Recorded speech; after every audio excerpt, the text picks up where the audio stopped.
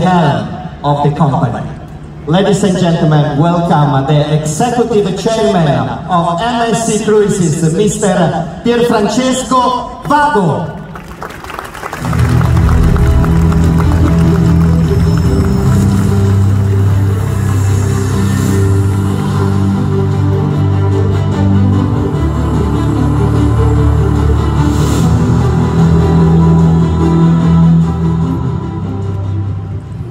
Your Excellency Sheikh Hind bin Hamad Al Thani, Your Excellencies, distinguished ladies, guests, ladies and gentlemen, we are delighted to share this special evening with you and thankful for the opportunity to celebrate together MSC World Europa's name here in Doha.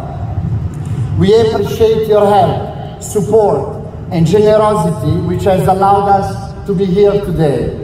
In return, we are glad to support you as you prepare to host the world's most important sports competition.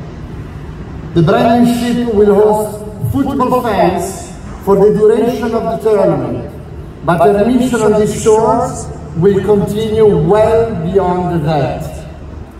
Above all, tonight we celebrate our partnership with Qatar and its people.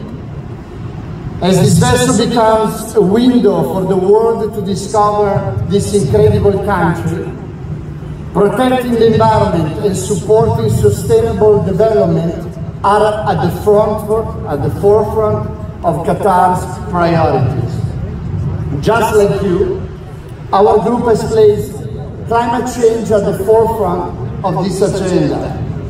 We are committed to reaching net zero carbon cruising by 2050. With every ship that we build, we drive the development of low-carbon technology, and MSC World Europa is definitely our most innovative vessel. She's the world's best-performing cruise ships in terms of CO2 emission per guest, running on LNG, the cleanest fossil fuel, and of course, Qatar, most renowned export. Above all, with this vessel, we are testing a solid oxide fuel cell technology that offers a pathway to produce hydrogen fuel from LNG, an incredible achievement. And this will bring us even closer to net zero emission. Distinguished guests, dear partners, actually, may I say, finally, dear friends, we are honored to work together to develop the future, together as a company, as a family. As a family company, like we saw before, our capacity to nurture long-term partnership is unparalleled. Tonight, we have the honor of having Diego Ponte here with us, our group president and CEO. MSC Cargo ships have served your ports for more than 25 years. We have proven our commitment to supporting Qatar's economic diversification, which is guided by Qatar National Vision 2030, as set by His Highness the Emir.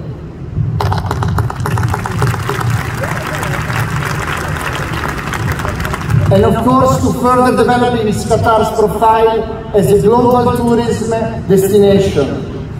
Qatar has a wonderful tourism offering to meet a huge variety of interests and array of destinations.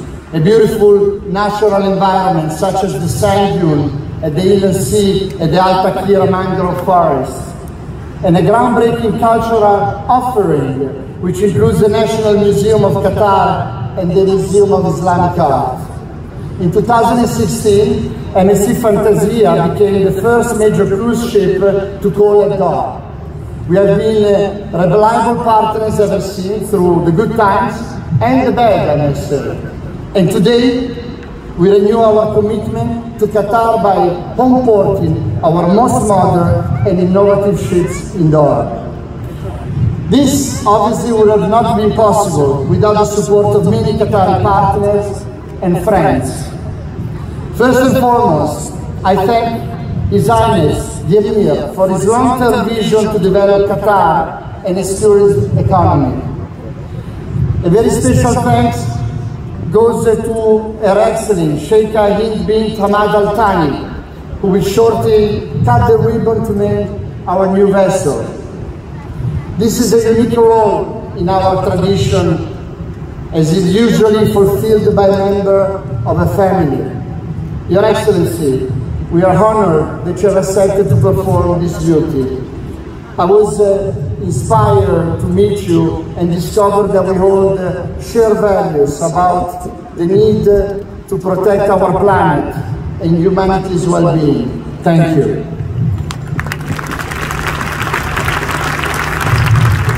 Your Highness, I will definitely look forward even more to a fruitful partnership together.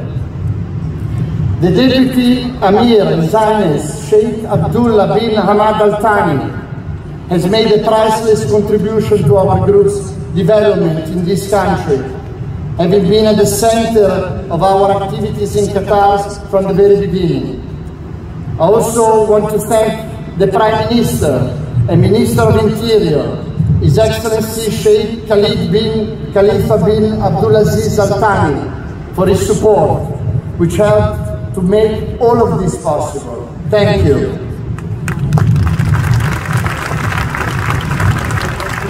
I'm also grateful to the Minister of Transport, His Excellency Mr. Jassim bin Saif bin Hamed Al Sulaiti. May I call him a friend, a dear friend, that really helped and pushed me all the way.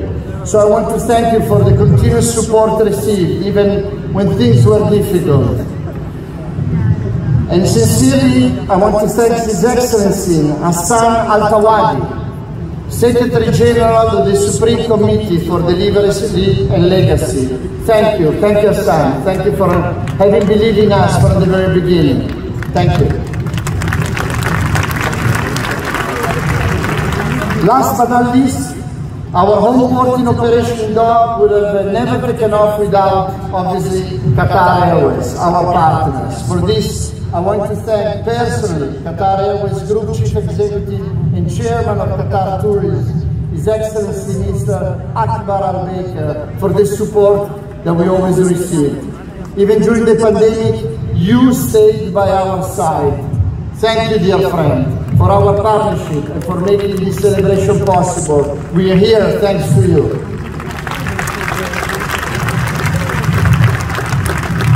And most importantly, we have a lot of work ahead of us. So before I finish, I want to extend one last word of gratitude to all the international friends, partners, travel advisors, and media gathered here with us today.